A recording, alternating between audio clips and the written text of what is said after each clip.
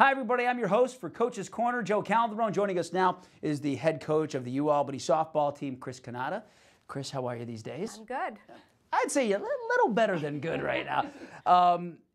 In your first 9 games, 3-6 start. Since that time, your Great Danes 16-2. What's going on? And it's got to be good.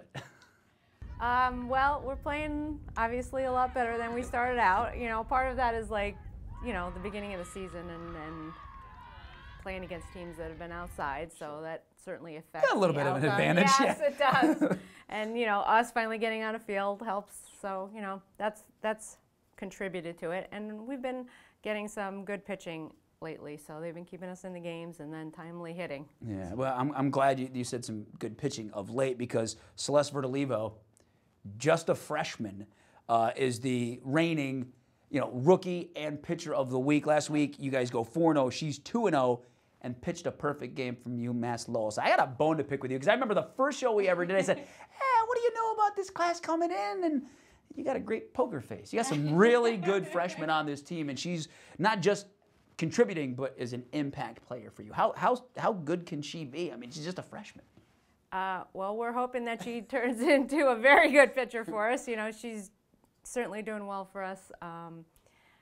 All of the freshmen have been doing well for us, so I can't complain about that. We've been getting good pitching from Devin, and certainly the two of them together have been doing well for us, keeping us in games.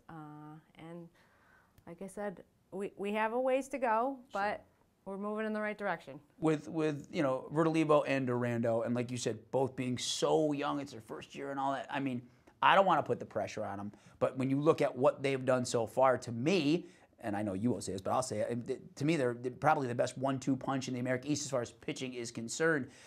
You obviously thought highly of them, but did you think that they would be this good right away?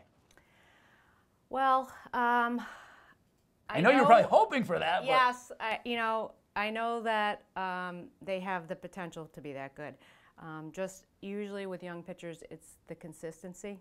So we'll have some great pitching performances from both of them, and then we have some not so great pitching performances where we have to really, score quite a few runs to win the game. So the consistency part of it is what we're looking for, and that's what we're working on with them. Sure. And obviously, we've been talking about the pitching, but your hitting's pretty good. You got the 6 women in your lineup hitting 300 or better.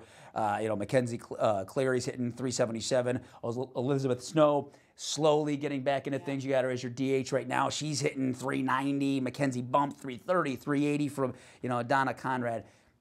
This lineup from top to bottom, have you had, and you've had a lot of great lineups over the years at UAlbany, but where does this rank? I mean, well, I think as far as depth, like all the way through the lineup, this is probably one of the best lineups that we've had in a long time. We even have kids on the bench that really normally probably would be starting for us in the lineup because they're good hitters. So, and we haven't even really gotten them a chance to hit as much as they can because the kids that are in the lineup are doing so well right now.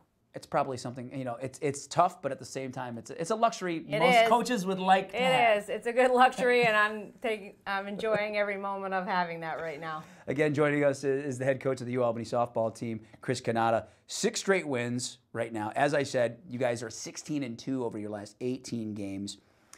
This weekend, you take on UMBC. It's a doubleheader Friday, then you got 1 game on Saturday. Now, on paper, you look at this, with the way you guys have been playing, they're 1-5 in America East play. They're a few games under 500.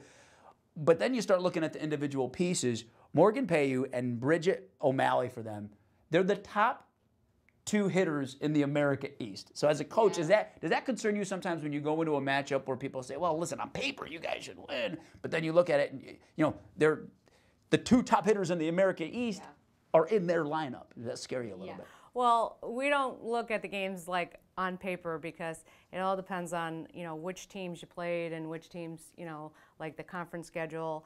And, they started out with 2 of the toughest teams in the conference, so that 1-5 is not really indicative of anything. So they can hit, and they have always been able to hit, and they play in a very small ballpark, and the wind is usually blowing out, so it's usually a lot of runs put up on the board. So especially this weekend, our pitchers have got to be on their game, limiting the walks.